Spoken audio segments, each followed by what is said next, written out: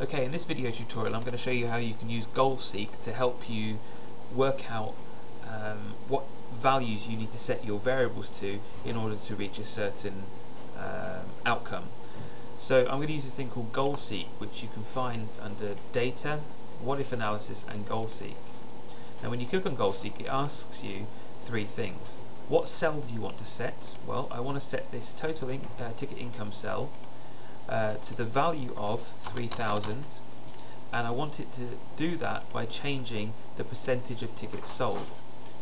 Now what I can do is work out how many tickets do I need to sell out of the total of 400 to generate £3,000, and I can do that by using this GoalSeek. If I click OK, it will work out that I need 50% of the tickets sold, selling at £15.